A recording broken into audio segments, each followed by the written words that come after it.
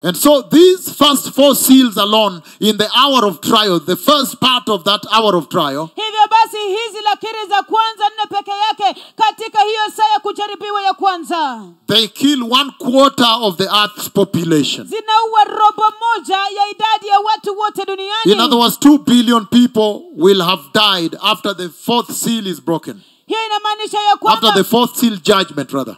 kumaanisha ya kwamba watu bilioni 2 duniani watakuwa wamekufa baada ya hiyo hukumu ya lakiri ya 4. If during COVID, Ikiwa wakati wa corona, the prophecy I gave December 1, 2015, unabii niliopeana tarehe 1 Disemba mwaka 2015, only 20 million people died. watu milioni 20 peke yake tu ndio walikufa. But there was nowhere to bury people. Lakini hakukuwepo na mahali pa kuzika watu. And some dead bodies were thrown in the streets, some were poured into rivers in India. Na maiti zingine zikatupwa mabarabarani, zingine zikatupwa katika mito kule India. Some were set on fire, were burned in India. Zingine zikachomwa, zikateketezwa kwa moto kule India. In New York, mass graves took place. Kule New York makaburi mengi kabisa yakachimbwa. Then how much more when 2 billion people die? Where will people find where to bury? Bodies will scatter the whole earth. The stench of death will be everywhere. The hour of trial, Jesus does not want you to see. Basi je, ni zaidi gani watu bilioni 2 watakapokufa?